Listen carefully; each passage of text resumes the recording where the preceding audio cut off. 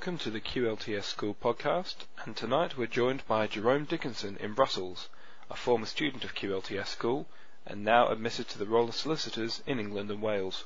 Jerome, thank you very much for joining us. Thanks for having me, Mark. What's the background to your legal career?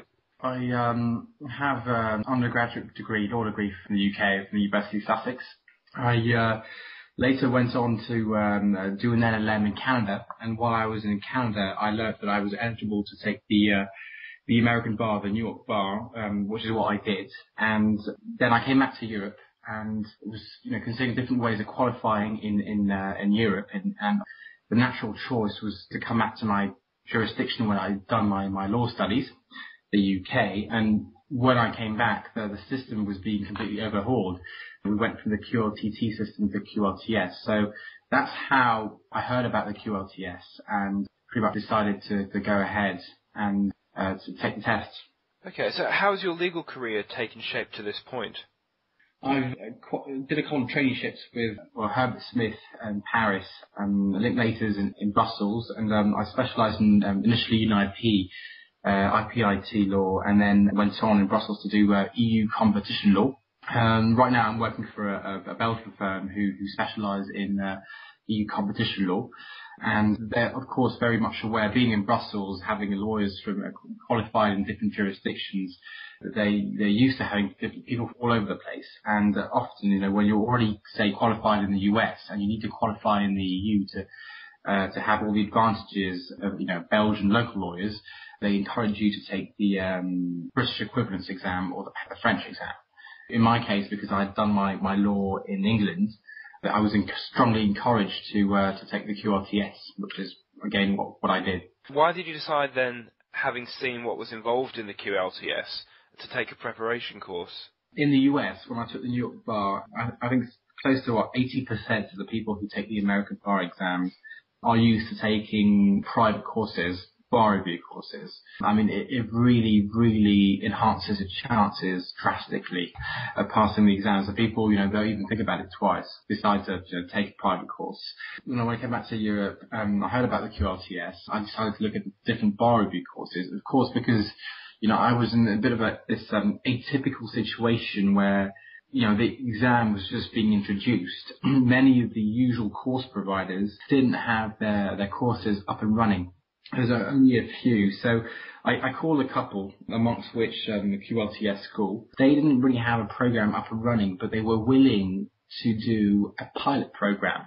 So at this point, I was very worried at one point because I was probably close to a month away from the exams, and I didn't have the materials. I mean, I like to think of myself as someone who can put two and two together, but I still need the materials. And if you give me the materials, I can do a decent job.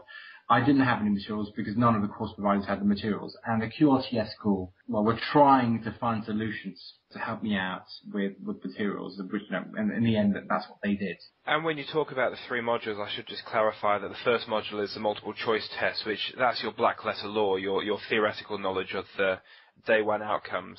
And then part 2 and 3, maybe you could tell us a little bit about those and your experiences with them. There was a written part, and then there was an oral part. So the OSCE was the second part 2 of the exam, what I call part 2 of the exam, where essentially the examiners don't actually test your legal knowledge, but they test your people skills.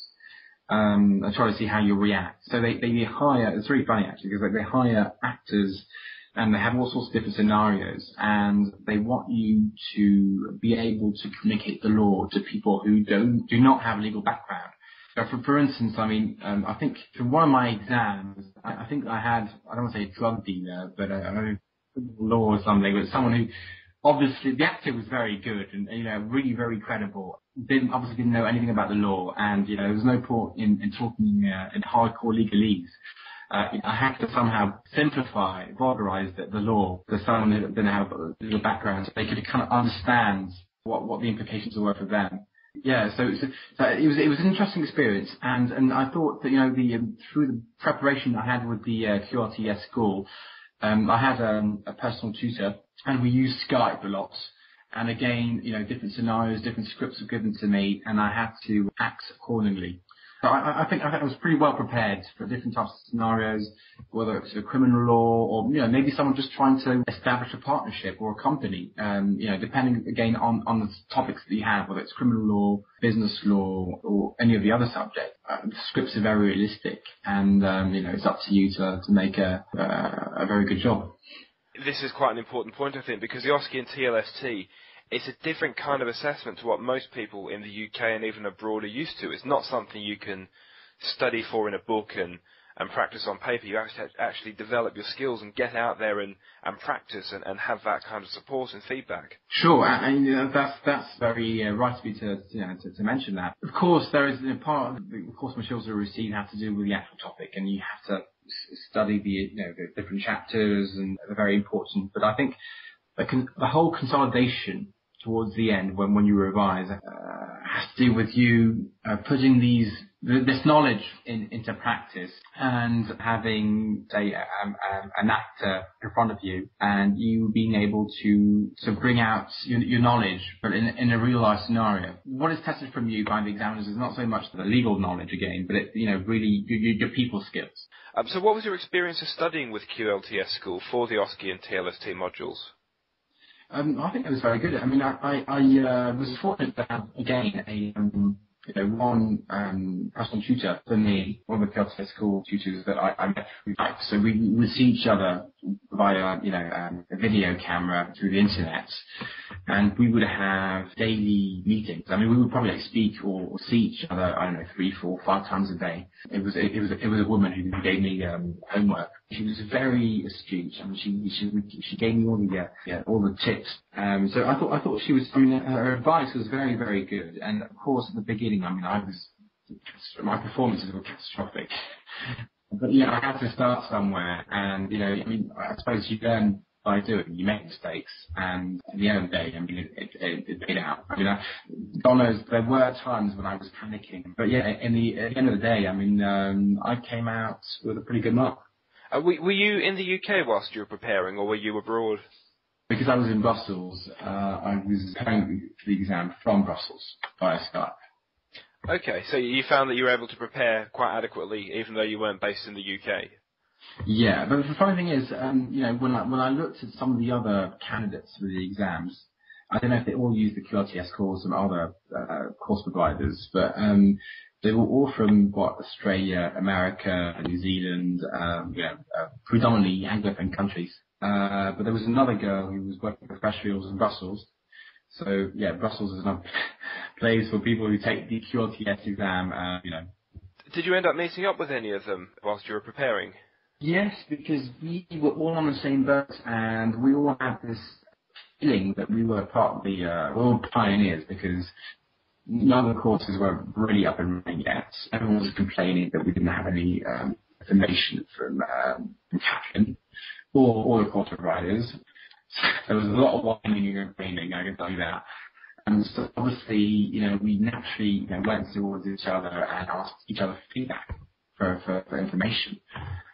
During the exams, after the exams, we would have drinks, or either have lunch together or have drinks. Now, of course, when the exams were over, we all went to have a drink at the local pub, and it was nice.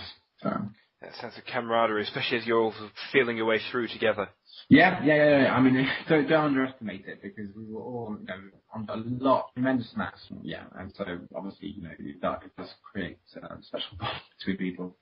So, how many hours did you spend preparing a week? It does sound like you had a lot of pressure in a very short amount of time to prepare. So, were you working at the same time, or how did you allocate your time? No, well, the thing is, I think I was very fortunate, because I was in between jobs when I took the course. So I think most people, not say pretty much all of them, were working and had 1, 2, 3 weeks off to take the exam. In my case, I had a good month. So I had set myself a program with a tutor that I received through the QLTS School. But having said that, even during a month, it was very intense, because I think I spent a good, like I say, 2.5 weeks reading the materials, reading the actual topics, but then spending, say, probably 10 days practicing the practical skills that are required for the exam. Again, through the tutor, through being tested constantly, in real life scenarios, and so I was pretty much full time, and I probably spent 8, 9, 10 hours a day studying. Yeah, probably even more towards the end. That's a very intense and also very compact study schedule. How well prepared did you feel? I felt pretty confident. I was stressed, granted, but I became increasingly confident as the exams went, because in the end, the exam isn't that bad. And I thought I was very prepared, very well prepared, in the end. But I'm the sort of person that needs to be shown the format. If you show me, I can again have it, come up with a decent result. I can perform. If I don't know how to study, how intensively, what to focus on, then I don't really know where I'm going. So to me, it was really reassuring going through the QLTS school, because I felt that they really, really prepared me really well. And at the end of the day, through this preparation, I managed to have a very good score. So what are your roles and responsibilities now? Right now, well, I'm again based in Brussels, working for a firm here, and I do EU competition law. Well, mainly competition law. I mean, most firms in Brussels are international, but I don't know, British or American. I'm happy to be in a local Belgian firm, but I'm in a very international environment, regardless of people from qualified in Germany, Ireland. Italy and the UK, and sometimes even outside Europe, and China, Japan, and the US. So I feel like this training has been very beneficial, and it was definitely worth it, and it's made me stronger, and I can definitely use that experience for my everyday job, my everyday tasks. Has your dual qualification helped you significantly now that you've obtained it? Well, funny enough, although I did initially qualify in the US. I've never practiced US law, and from Brussels I do EU and UK law, a UK competition law. So, or sometimes some UK commercial law. So, it definitely is help. It definitely did help me out. I hadn't done English law in many years, and it was good to review many things, and obviously go into more depth for other topics that I'd never done when I was at university, for the core subjects. I'd imagine your current firm certainly appreciates your dual qualification. Yeah, it is very well regarded, yeah. Do you have any advice for anyone thinking of taking or currently preparing for the QLTS assessments? My advice, go through a course provider. So, I wouldn't do this alone. Do this with a course provider, definitely. And who would you recommend the QLTS to, and when would you recommend they start preparing for the assessments? Well, I recommend it to anyone who wants to qualify in the UK for whatever reasons. I think most people who took the exam with me were already working for law firms and have the employers want them to qualify in the UK. So yeah, that. I had the luxury to have a month, and I prepared really well for a month. Other people only had 3 weeks to take the exam, and when I say 3 weeks, they had 2 weeks plus a week to take the exam. Because obviously they can, go away from work for too long. But, and they just about passed the exam. I think a month is a safe bet. Full-time a month, rather than in between work and something else. 3 weeks is doable, but I was stressed enough. I was going crazy. So, some people probably, manage their stress better than I do. But then I know someone who, only had 2 weeks and passed one of the exams, but not the other, like part 2, but not part 3. Yeah, and again, with employers, law firms breathing down their necks, saying, well, you better pass this exam because we're paying. But, it's just not really a way to work. Because to me, you either work in a law firm or you revise for an exam like this. But you don't do both. You really need to take time off to revise for an exam like this. And if and when you do take time off, you need to have enough time. So I think the bare minimum would be 3 weeks, and if you can, a month. But I realise that, it's not always dependent on you. It does sound like a very intense, very rigorous assessment, let alone the preparation for it. So that's you've provided a fantastic insight into the experiences you've had. Have you got anything else you'd like to add, which I've not thought of, Jerome? Like I said, it's a very intense preparation, and if you're going to do this, you need to do it seriously. And it's not. I mean, people say it's a fast track route to qualifying in the UK, but it's not. I mean, at the end of the day, it does. If you do, basically it's on the assumption that you're going to pass the exams in one go, it does take at least 6 months to take the exams. Then you have to wait for like an extra month or two to get the results, and it's very stressful, stressful experience. It does take a lot of time, and you have to take time off for the first parts of the exam, for the MCT, and then you think, if you pass the MCT, then 4 or 5 months later, you have to ask your employer to give you another month, 2, 3, 4 weeks off to revise the exam. So it is very stressful. It is very stressful. And most people there were very, very stressed. And it's doable. It's certainly doable if you put your mind and effort into it. Don't confuse a fast track with a shortcut then. Absolutely. It's actually fast track, but yeah. So, I mean, you can't just click your fingers and get it. It's, you need to work. Right, thank you very much, Jerome, for joining us today and for providing an insight into your experiences. It's very much appreciated, and I'm sure you've probably reassured or answered the questions of a lot of people who are thinking of taking the QLTS assessments. So thank you very much for joining us, and I'll let you get on with your evening.